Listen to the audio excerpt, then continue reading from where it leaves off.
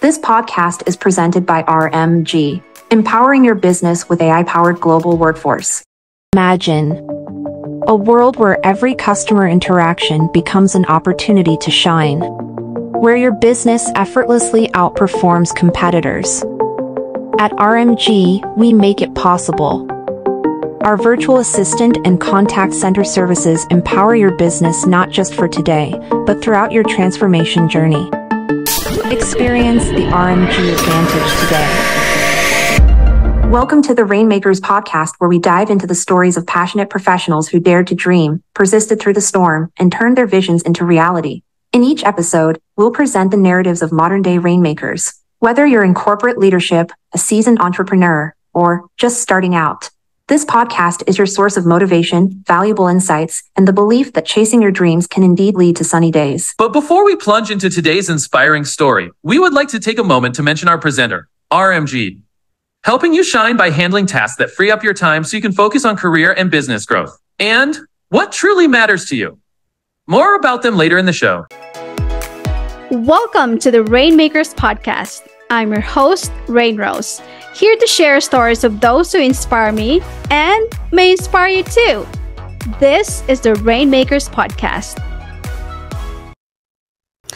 In a field where compassion meets innovation and disparities persist, Conwell Hawk stands as a beacon of hope and change. Her journey in advancing women's health is not just remarkable, but also a testament to the power of resilience and dedication. Beyond her impressive titles and accolades, Conwell has shown that being a rainmaker isn't reserved for a select few. It's a role anyone can embrace.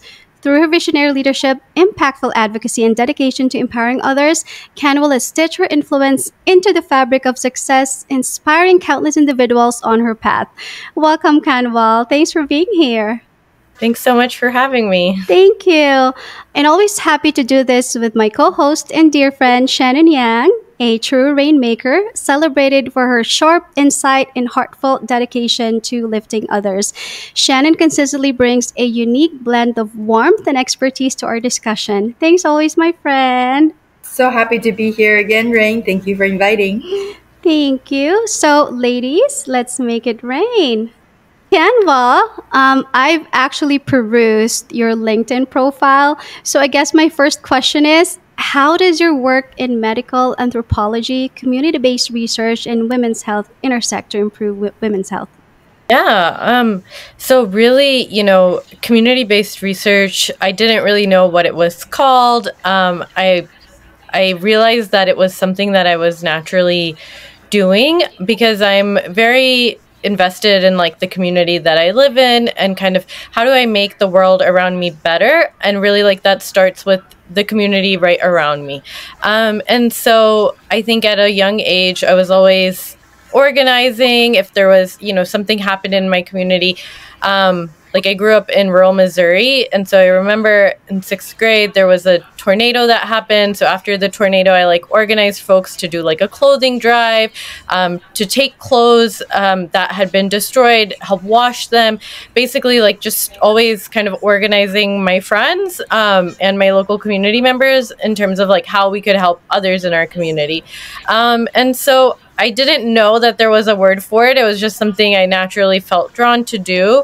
And then once I got to college, I knew that I wanted to do something in medicine. I wasn't sure what. And so I read this book called Mountains Beyond Mountains, and it was about Dr. Paul Farmer, who was a infectious disease physician and a medical anthropologist. And in that book, there was a line, and it said, "The idea that some lives matter less than others is the root of all that's wrong with the world." And for me, a light bulb went off. I was like, this is what I'm trying to articulate. And I didn't have those words before, but then I finally felt I had the words to communicate how I felt about the world, and that what equity really looked like and meant to me. And so that was kind of when I decided I was going to become a medical anthropologist. I really didn't know what it meant besides just what I had read in the book. And I knew that he had done some work in Rwanda. And so I actually extended graduating college by a year so that I could go and study abroad in Rwanda and see some of the work that he had done and learn what community-based research really looks like in action, right? And so what it is that you're working with the community like, you don't go in and say like, hey, this is an issue that I heard you guys have. It's really about coming in and saying, hey, how can I support you? What are some challenges the community is facing? And what would you like to see change? And so that's really, I would say, like the essence of what is community-based research. So it can look like so many different things. But my focus just happens to be health. And I think for me, that's because, I grew up with a mom who has a rare autoimmune condition in rural Missouri, seeing her, not being able to get the care that she needed all of the time, having to drive several hours, to different appointments. I think just seeing that was really impactful in like my own upbringing and kind of pulled me towards health. And so, yeah, I think that's where all of these things sort of intersected and one thing led to another. And I kind of found, the space that I was really happy in, which is really doing community-based research that focuses on women, focuses on the lives of women around me, and how can I help them, and help uplift them so that they can achieve their goals. And for me, that usually means their health goals.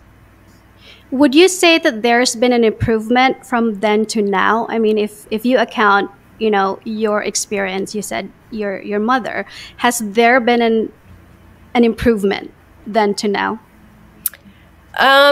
So I would have hoped so, but I don't know, right? I think we've improved definitely in the amount of science we have, the direction of medicine, but some of the really scary things that I found out while writing and researching for this book was that, in the United States, women were not included in clinical trials until about 30 years ago.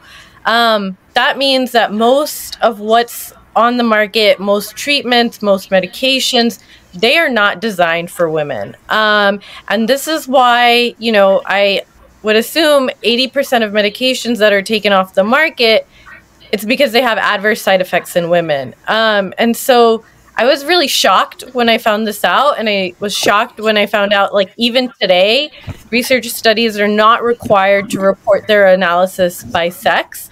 And so, as we're moving forward in the world of like health and medicine, we're talking about personalized medicine, precision medicine, right? But how can we do that if we haven't really studied women and we haven't designed healthcare for women?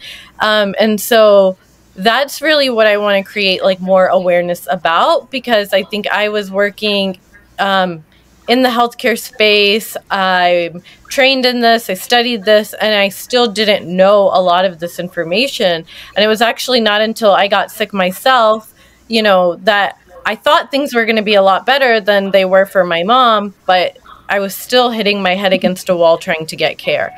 And so that's really like what led to this book. Ultimately, this book is not just my project, but the love and labor of over 100 women, physicians and health experts from all across the country who really care about women's health and who really care about uplifting women and giving them the tools that they need to better take care of themselves, and also teach them how to advocate for themselves in health and healthcare settings. So, when it comes to taking care of oneself, there are two perspectives, I think. One is mentally, right? Mentally and psychologically. And one is physical wise. So does this book cover both sides, or is it more weighted towards one? Yeah, we definitely have a holistic approach. And so mental health is covered in terms of we cover depression, we cover anxiety in terms of the more clinical disorders. But I guess I can give you a little bit of background of how this book is structured. You can see it's pretty large, and it can feel a little intimidating, 500 plus pages, but really it's very easy to use. You don't need to read all 500 pages, and we kind of divided the book into different sections so that you can use the section or a specific chapter as you need it. So the first section is kind of the landscape of women's health, right? So there we thought about what really is women's health, what usually comes to mind when we think about women's health. Usually we think about things like breast cancer or, pregnancy or menopause. We what we like to say, the boobs and tubes type issues, right? And so those are really important when it comes to women's health. But then we say bikini and beyond, right? So there's also so many other things outside of bikini. Medicine is referring to essentially, you know, like when you're wearing a bikini, your boobs and your vaginal area are covered. And so beyond that, right? Like what is impacting women's health? So in that first section, we kind of set the landscape. We thought a little bit about how would women right now access health information. So there's like a chapter called Is Google Your First Responder? So if you're going on the internet and you're looking for health information, what should you do with that? You know, how do you validate it? How do you have a conversation about what you researched and found with your doctor? There's a chapter on, you know, should you go to the ER or should you go to urgent care? What are the differences? And how to find the right doctor for you. Telemedicine, sort of these more general things are in that first section. And then the second section covers 55 different clinical conditions. And we wanted to cover like over 100, but hopefully there's a part 2. So in the 55, we cover, like you were asking, we cover both things that might, you know, be more mental health related or physical health. I think it's all part of health. So we have depression, we have anxiety, we have painful sex, we have heart disease, we have migraines, we have PCOS, we have endometriosis. There's 55 different conditions there, and they're all templated so that you can just turn to whatever chapter it is, right? So like, let's say it's the painful sex chapter. You turn to that chapter, it's going to be written exactly the same way like the one on migraines is written. So it's going to explain what is painful sex, can it be prevented, how is it treated, why does it matter to women, right? So if research has or hasn't been done there, questions to ask your healthcare team, and then pearls of wisdom from an expert. And so those questions were written with someone who treats painful sex, someone, you know, whose specialty this is. And then the pearls of wisdom are, you know, sometimes it's more educational, sometimes it's motivational, depending on kind of what that specialist wanted to really, you know, we asked them, like, if you had all the time in the world, what is that nugget of advice that you would want every woman to know? And so that's what's in that Pearls of Wisdom section. At 𝐊𝐚𝐴 & Co., we believe the joy of the best things. That's why we offer a wide selection of pet essentials and supplies. From treats, leashes, toys, and pet costumes, to almost everything. 𝐊𝐴 & Co. is a one-stop shop for you and your pets. Enjoy free shipping on orders $49 or more. Shop 𝐊𝐴 & Co. Pets now for wagging tails and more. And then the third piece is called Taking Care of You. And that's more things like, you know, we hear all the time, like, you got to eat right, you got to sleep right. What does that really mean? At least to me, it wasn't intuitive, because I'm like, there's so much information out there. How can I, you know, what's the bare bones that I should know? But then on top of that, how do things like relationships impact our health? Mindfulness, acupuncture, you know, purposeful activity, so hobbies. How do all of these things impact our health and well-being? So really, you know, long-winded answer, but we're very holistic in our approach, and we wish it was even, you know, we covered 100 more things. But yeah, that's really the approach that we took. What chapters from Taking Care of You are you most proud of? Yeah, I think overall, I'm very proud of just the whole book and all of the women who took, you know, time and love that they poured into this. Some of the chapters that really, I think I'm probably most proud of, the one that really stands out is You're a Health Promoter. And I think kind of, as you were saying earlier about being a rainmaker, we talk about health promotion as in everyone can be a health promoter, right? We can all do small things every day to better our health and to help our loved ones, our friends, our family members, right? So that could be something like if you're taking a meeting and instead of sitting down, you take it walking, right? Like while you're on the phone. Or it could be like, you're meeting up with some of your girlfriends and you decide like, oh, we're going to have something healthy today instead, or we're going to go do like a physical activity together, So there's lots of different ways that we can incorporate, like these nuggets of health into our everyday life. And I think what's really exciting about that is that once you start doing that slowly over time, you realize like, hey, this feels good and I've made real changes. And then it doesn't feel like health is like this big burden where we have to, uplift and change our entire lifestyle, because that's not feasible. And, nobody wants to do that. It really has to come from within, I guess, step by step, right? Little by little. Yeah. Absolutely. So, your book covers over 50 common conditions affecting women. How did you ensure it's inclusive and accessible to all? Yeah, so we really, like I was saying earlier, we had an original list, I want to say, of like 105 conditions, but then we really narrowed it down based on what is most common, like what women would want to know about the most, right? So we looked at what's killing women in the United States today. It's not the most uplifting thing to talk about, but the thing is that like we have to know something's a problem before we can change it, right? So the things that are killing women in the United States today, those are things like heart disease, diabetes, stroke, dementia, right? And so that's kind of how we narrowed things down based on what are the biggest problems that women are facing right now, and then how can we help them learn about these issues and advocate for themselves if they're experiencing some of these issues. So that was our approach in terms of making this more accessible and more equitable.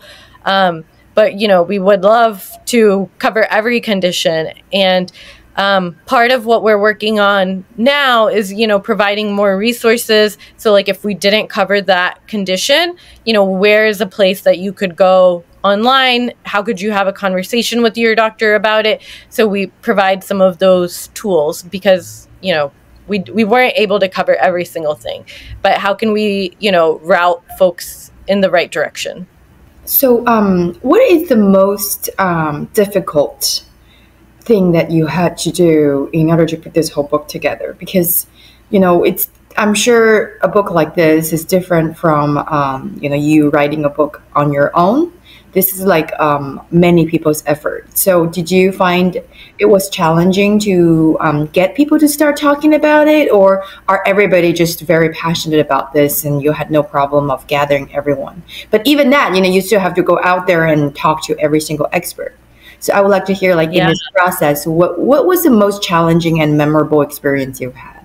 Yeah, so I would say, I definitely could not have done this without my co-author, Dr. Mary O'Connor, or our illustrator, Margot Sarkozy. And I think that was kind of our core team. So like we had this 3-person team that was always kind of working together in sync, talking every day. And we all wrote this book outside of work. We all have our, 9-to-5 jobs, other commitments. Margot is a student. And so we worked on this in the evenings and on the weekends. And I would say, what was challenging but was also exciting was that we did get to meet so many different experts because we reached out to women. And overall, the responses were very, people were excited. They wanted to create this. They wanted to contribute to women's health in this way. I think what was harder was really kind of getting to the root of this issue, really writing for the lay person and communicating that medical jargon, the mumbo jumbo, in a way that every woman could understand it, right? So that you didn't feel like you need a medical degree and that you're looking up every other term to try to figure out what is this thing. I think that was a harder part because physicians are so used to speaking in, their language and their medical terminology. And so it was like they would write it and we'd be like, all right, like we got to go back. We got to edit this again. Let's go back again. Nope, I'm still not understanding these terms. I would say that was probably the most difficult part. But I think that whole process probably made every woman who contributed to this book a better physician and a better like health educator in this process. I actually saw in one of your interviews as well, it was mentioned that 80% of medications are withdrawn due to their effects in women. Can you explain this further and its impact in women's health?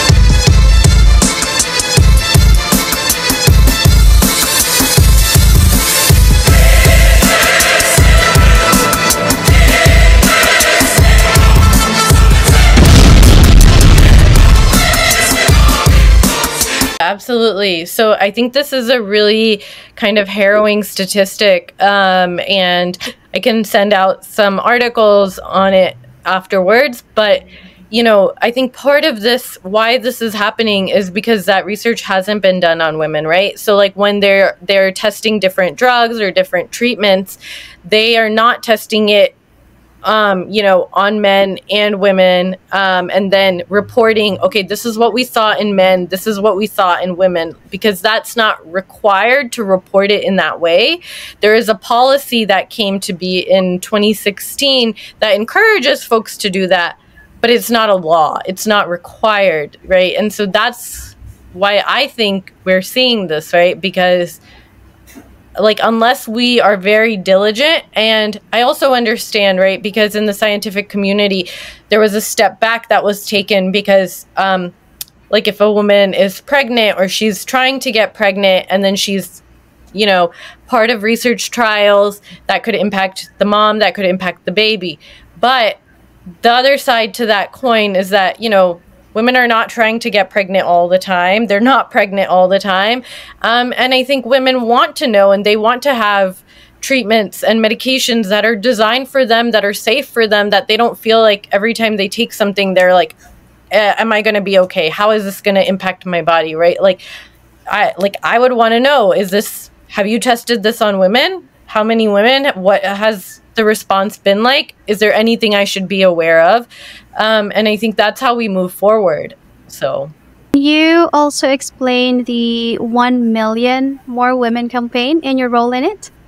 Yeah. So 1 million more, you know, this book, I would say, was the start of what we want to do to transform women's health in this country, and then, you know, eventually around the world. But really, the 1 million more campaign, we're inviting every woman, you know, from ages 18 to 100 to participate in this. And really, we want to hear your stories, right? Of like, what have your healthcare experiences been like? Have there been things that you wish would have been better?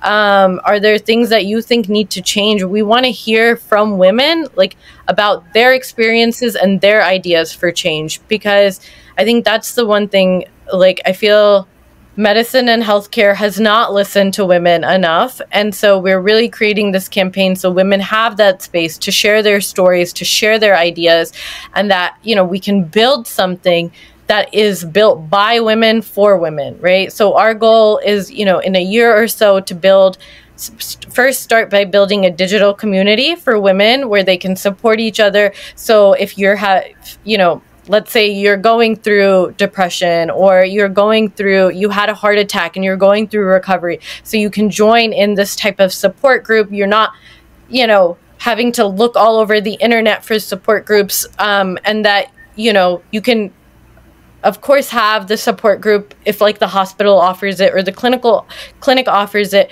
but then across the country, like, having this broad, you know, community of women, who can support you. And, you know, whether it's sometimes being like, hey, where did you go to do X, Y, or Z? Or, hey, like, I'm not feeling great right now, and I really just need some support, some uplifting to keep going on this journey.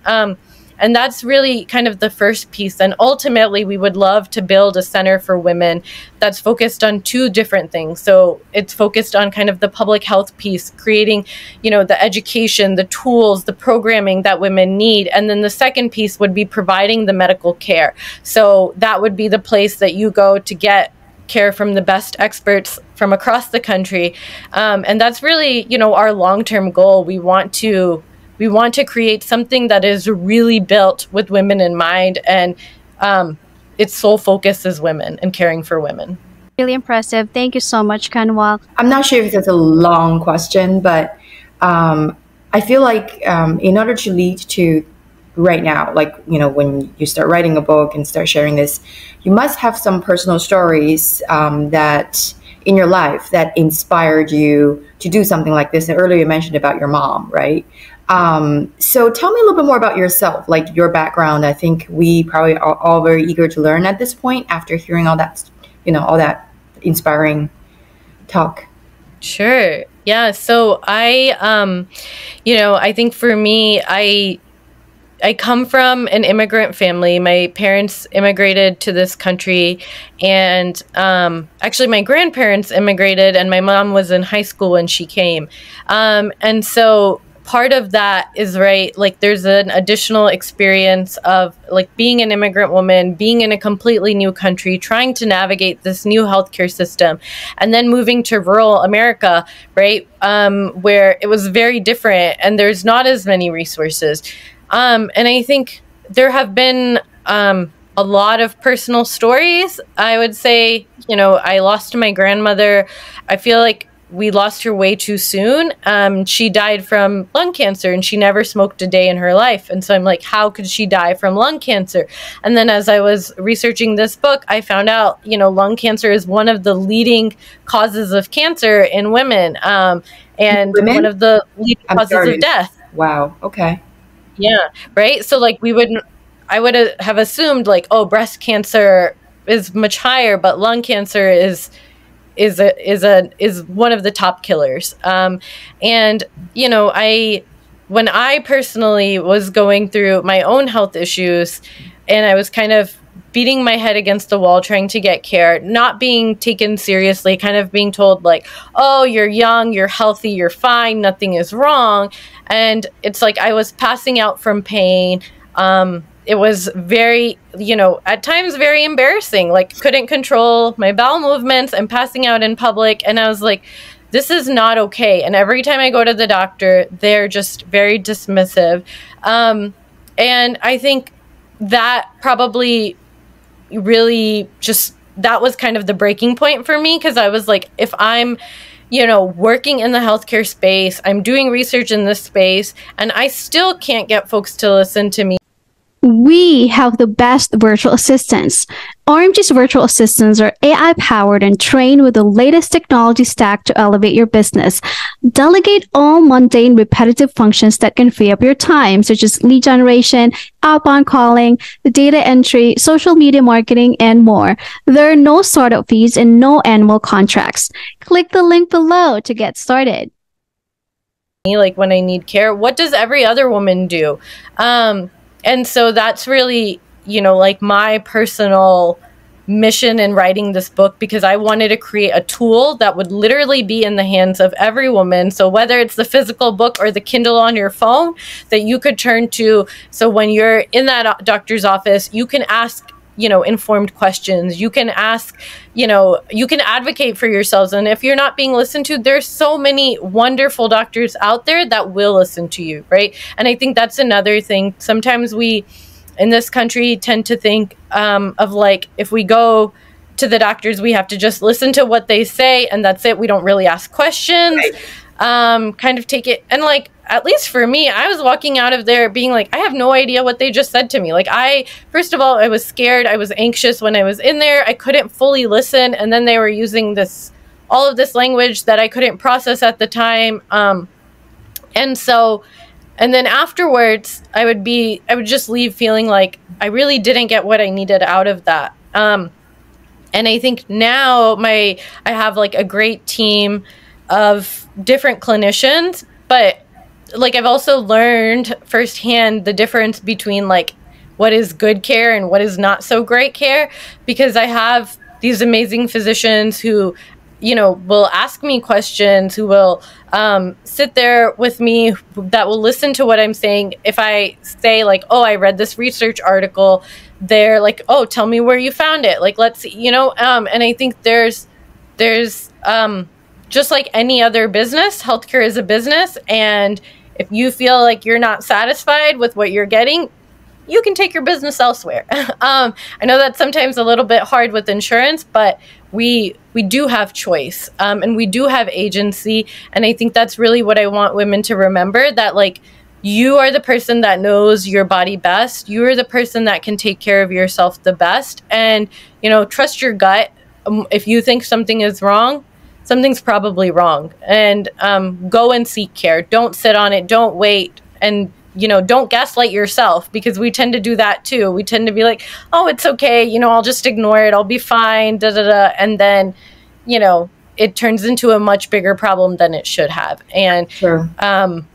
Yeah, I think for us that are not medically inclined, right? We tend to just take it. We don't ask questions. I even thought it's impolite to ask questions, right? So this is really impactful for me personally. Yeah, well, to me too, because I am the type of person who just feel like, oh, something is wrong. Okay, I'm going to try to fix myself. I'm scared to go into the doctor's office. I'm like, I don't want to hear anything I don't want to hear, right? But this might be the first step you need to take if you really want to take your own health in your control. Yeah. And I think that's also why like building a community of women is so important, because like what you're saying, I felt both of those things. Like, I don't want to go to the doctor. I'm also scared. I don't want to come off rude. I don't want to come off abrasive. But at the same time, like, I need to get the care that I need, right? And like, we can ask questions. We ask questions all the time. We ask questions on this call where it wasn't rude. It was actually, I was like, it felt nice that someone was asking me about my work. And I think there's a way for us to do that and be more engaged, and also feel like we have power over our own health. And, even if something might be a little scary, like how we can work on it rather than it turn into something that is very scary. And, prevention is key. And that's a lot of what we talk about here as well, of like what we can do to prevent things. That's why we kind of start with like, what's the condition and how to prevent it before treating it, because prevention is always easier than treatment. Thank you so much for sharing this with us and educating us. If you enjoyed today's episode and found it valuable, please don't forget to download, subscribe, and share it with your friends and colleagues. As we come to the end of our discussion, I'd like to emphasize a powerful sentiment echoed by 𝐷𝐼𝐴 throughout our conversation. She eloquently demonstrated that being a rainmaker extends far beyond individual achievements. It's about fostering a landscape of empowerment and equity in women's health. Let 𝐷𝐼𝐴's strong commitment inspire us to spread positivity in everything we do, ensuring a future where every woman's health and happiness are valued and honored.